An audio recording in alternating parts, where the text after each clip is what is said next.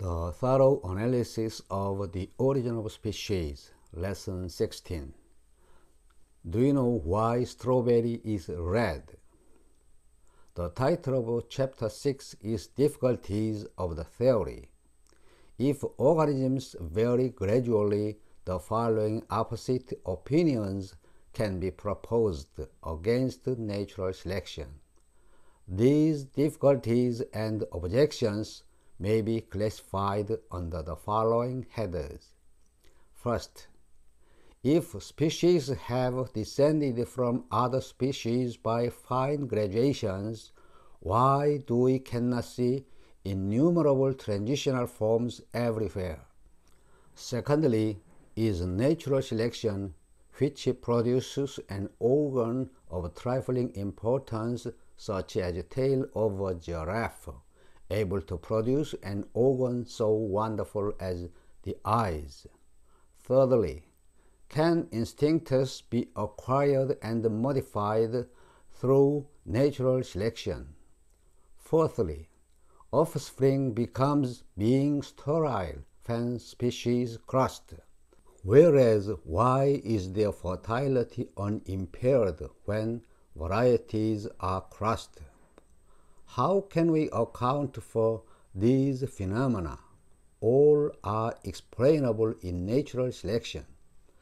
The first two will be discussed here, and the others in the chapters treating with instinct and hybridism.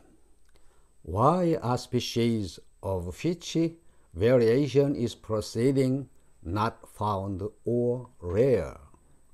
Natural selection exterminates its own less improved parent forms and other less favored forms with which it comes into competition.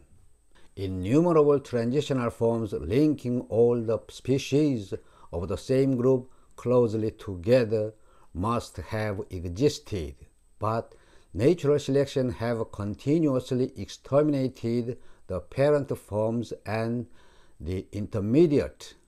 Though the evidence of transitional forms could be found only amongst fossil remains, geological records are not complete and are discontinuous. So the evidence of transition cannot help being discontinuous. Contents being relevant to this will be discussed in detail in the chapter treating with the reason why geological records are imperfect. Secondly, during the summer, a mink of North America dives for and preys on fish, but during the long winter it leaves the frozen waters and preys like other land animals.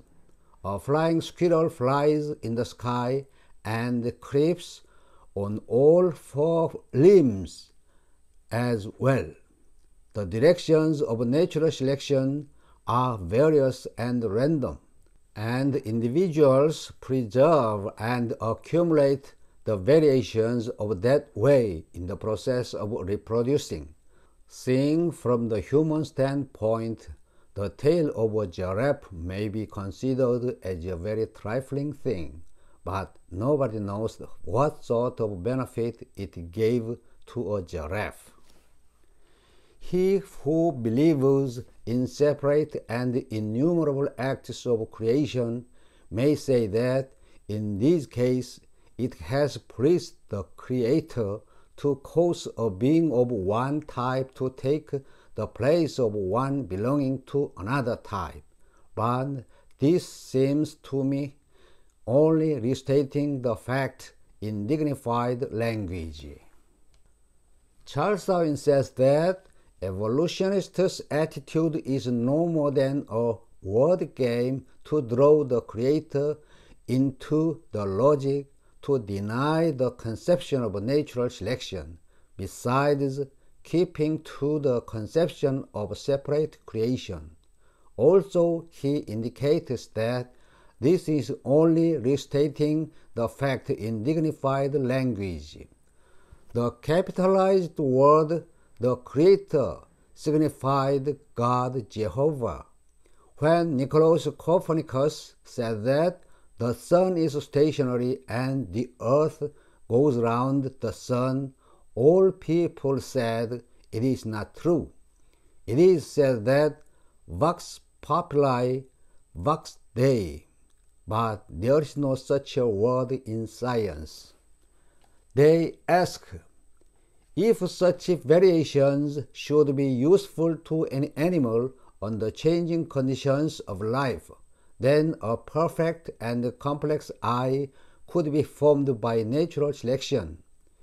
Every step in the process of variations was only not elucidated, but this question cannot explode the theory of natural selection.